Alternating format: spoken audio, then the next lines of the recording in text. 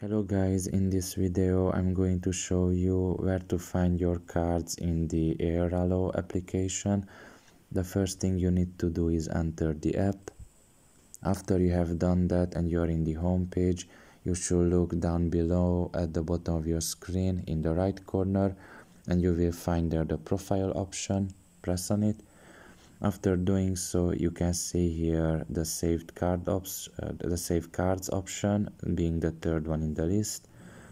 Press on that, and here you should see every card that you have saved in this app. In my case, I haven't saved any card yet in this app, that's why the list is empty. And in case you are like me and you didn't add the new card yet in this app, all you have to do is just press add new card at the bottom of your screen, and here you should just fill up the information that you need, the card number, the name on the card, the expiration date and the protection code. After all of that is done, all you have to do just press add at the bottom of your screen and the new card will be added to the list. So I hope this video was helpful to you. Thank you for listening and see you next time. Bye bye.